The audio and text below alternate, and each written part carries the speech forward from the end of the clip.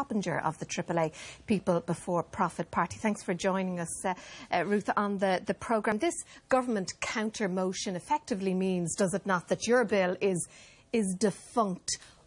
Is the time not upon you to row in behind the agreed mechanism, get behind the Citizens' Assembly and get us behind this Dáil all-party committee now?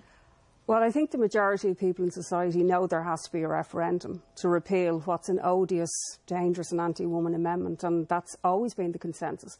Today what's happened is the government has effectively created a timeline which would suggest there won't be a referendum in the lifetime of this government, because 2018 really will be the most earliest that could happen, and the government may not even be in existence. But we have a timeline at least. Is that not progress? We have had such a timeline in decades. And we heard Minister Zappone say that she expects something as early as the early part of 2018. Well, first of all, the timeline is, in relation to what's written down, is only that the Citizens' Assembly would have to report back by June 2017. You would then need a Dáil committee, you would then need a bill. All of those things have a process. It would be getting very near an election, and the government, I think, would back off. But essentially, you don't go with Catherine Zappone's no, the independents have facilitated in a very U-turn fashion. I mean, Catherine Zappone was elected on the basis of the marriage equality referendum and being progressive on social issues.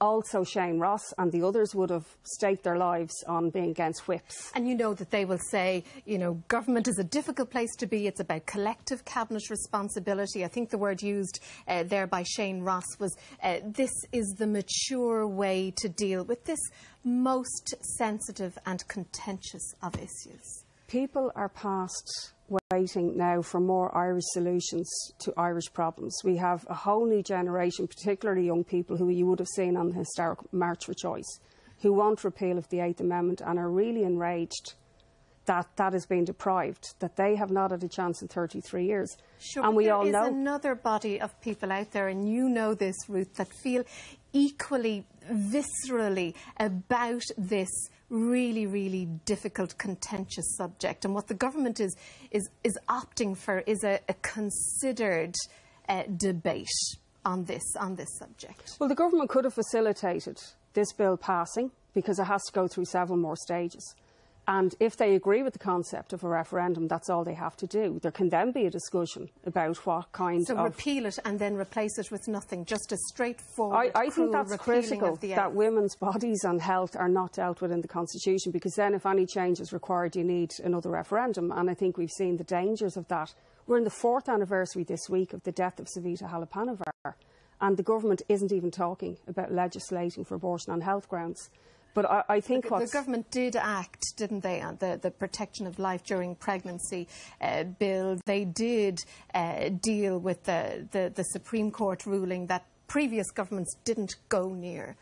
In the most conservative interpretation, unfortunately, and with a 14-year jail sentence for women. And don't forget, there's 12 women every single day leaving this state to access abortion either abroad or through medical abortion pills online. Those women can't just be ignored forever. I know you disagree with the projected timeline. You do accept, presumably, that this really has been firmly put on the political agenda, and as such must be seen, from your perspective at least, to be progress. Yeah, I think that there's a hugely popular movement now for repeal. We've seen all the indications of that. And we also have people who aren't willing to accept the pace of slow, incremental change that we've been told is all we can have in this country. I think that young people are much more impatient that this issue be dealt with, and women, of course, in particular, who are at the brunt of this amendment. All right, Ruth, thank you so much for joining us on the programme. Thank you.